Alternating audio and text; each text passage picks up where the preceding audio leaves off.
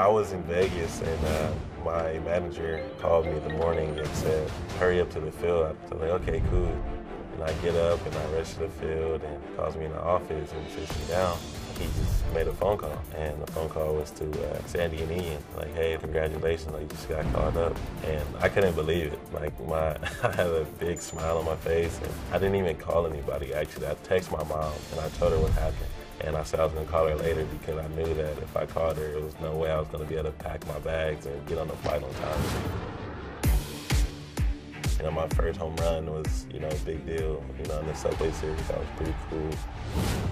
I love it, it's awesome. You know, the fans are great, the stadium is awesome. To actually go in and, you know, have a locker space full of your clothes and your cleats and your gloves, it definitely feels like home.